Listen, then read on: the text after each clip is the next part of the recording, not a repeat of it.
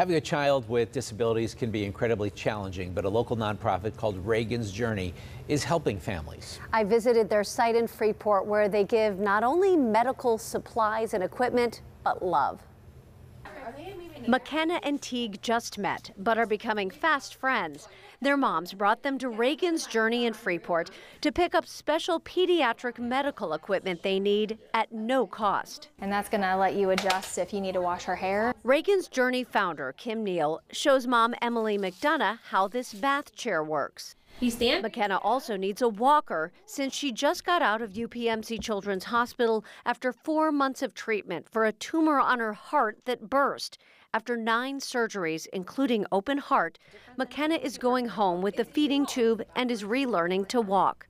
Emily is grateful to have found Reagan's Journey, which takes donations of pediatric medical equipment and supplies and gives them to families who need it. It's absolutely frustrating because you see that your child's struggling and needs certain things to help her be mobile and keep up with her brothers and sisters, but you can't get it because what if she needs something different in 6 months? Oftentimes, insurance will only cover one piece of equipment every 5 years, but kids outgrow it or their needs change. Other families need duplicates if the parents don't live together or the child regularly goes to a family member's for care. And sometimes families need equipment or supplies just to go home from the hospital, but it usually takes 6 months to get the custom medical equipment. Children's hospitals, their social workers and their therapists reach out to us every day saying, look, I have a patient who is getting discharged and, needs a piece of equipment, which is what's happening today. Kim named Reagan's Journey for her own daughter who has a brain injury. She'd outgrown her equipment and she met other families who could use it.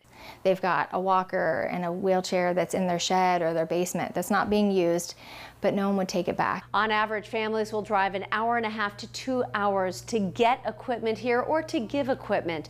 One family drove 6 hours all the way from Canada where their insurance didn't cover the feeding equipment they needed for their child to live. Reagan's Journey helps about 15 families a week with a closet full of $500,000 worth of pediatric equipment and supplies to help kids sit, stand, walk, bathe, and eat. Many families return the equipment when they no longer need it. But this is more than just a transaction.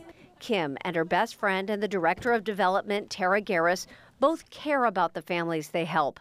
Tara's son Ethan also has disabilities, so they know what these families are going through. When you come here, you get to talk in depth, right, with Kim and I, and we get to share, the heartache and the joys, right? I mean, sometimes kids come here and they'll take their first steps in a piece of equipment that's here. Danielle Dunnigan is getting a special stroller for Teague, who has a rare brain disorder, so he can ride the bus to preschool this fall.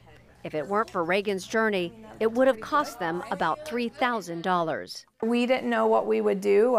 We were kind of stuck in a bind. They was asking for a good bit of money. In today's world, it's hard to come by. So this is quite a blessing. 2 moms turning their hurdles into opportunities to help families on a similar journey. Some of the families will say for them it's like Christmas Day, like they can just come and shop and take things home for free.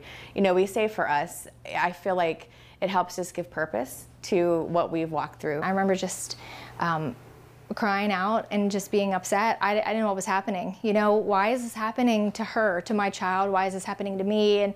And so now, to me, knowing that I could turn something so dark and that, God would allow me to use that to bless other people, it's been pretty rewarding. A lot of blessings to go around.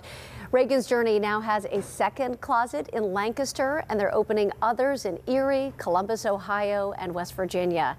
And if you or someone you know would like to give or take equipment or supplies from the closet at Reagan's Journey, we've got a link to their website at kdka.com/Pittsburgh and at Pittsburgh.org.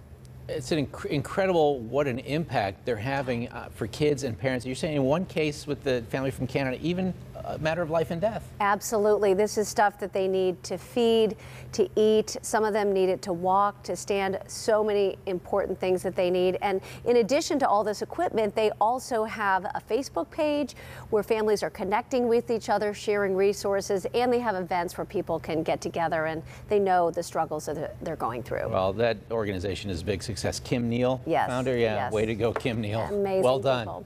Yeah.